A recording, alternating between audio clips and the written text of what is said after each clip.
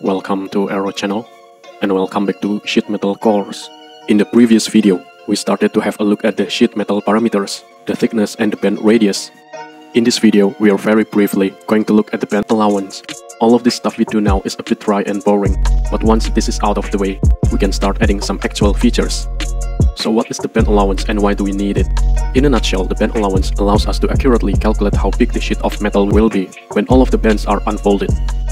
If we think about it, when the metal is bent, the total size of it is A, which is the length of the base flange, plus B, which is the length of the edge flange, plus the size of the actual bend itself.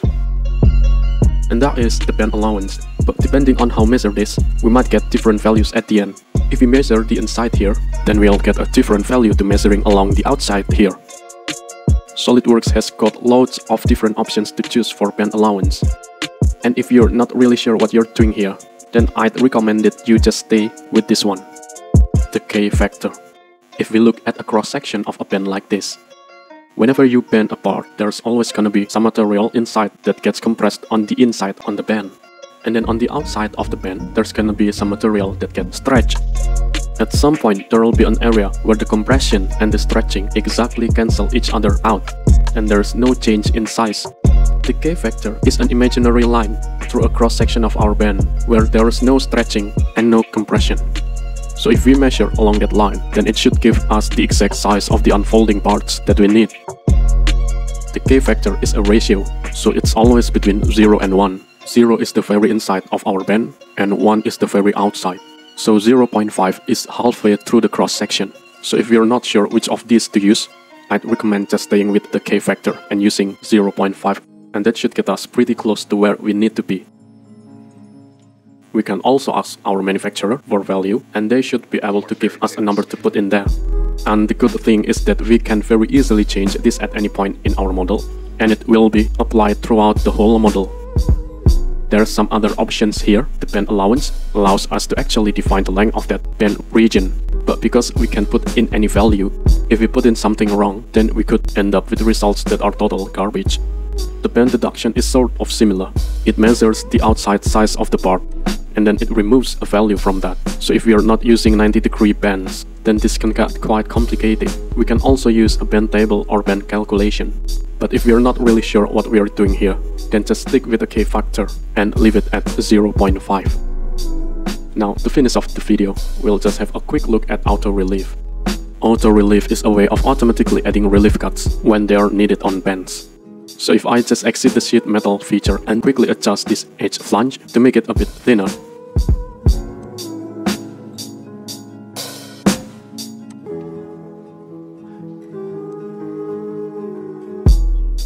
press OK. Now we've got these automatic cuts on the side of the bend. These cuts are the relief cuts. And if we look from the top, we can see we've got one on each side. These are needed for every type of bend, but hopefully we can see why they're needed in this case, to allow that bend to be formed properly. These cuts here are just the basic standard rectangular cut, and the width of the cut here is related to the thickness of the sheet. If we use the measure tool and measure the width of the cut, we can see it's half a millimeter. And then if we measure the sheet, it's 1 millimeter. So if I now go back and edit that sheet metal folder, we can see on the Autorelief we've got rectangular, so that's why it was a rectangular cut. And then for the ratio we've got 0.5. So that means because our sheet was 1 millimeter thick, then the width of the Autorelief cut will be half of that, which was half a millimeter. There's also a few different options here. All brown is quite similar to rectangular, but it just gives us this rounded inside edge.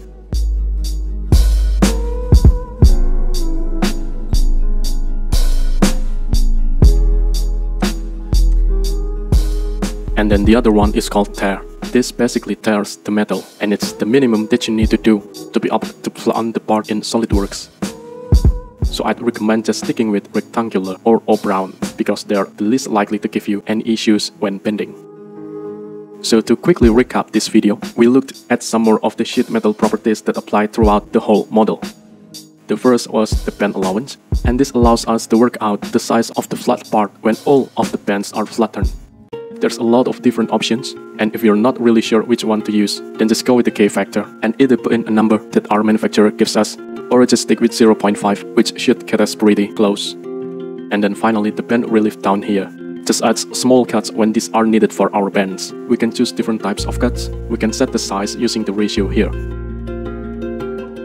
In the next video, we'll have a short look at some of the other base flange options. Thank you for watching. Please subscribe if you like. Hope it can be a little helpful and useful.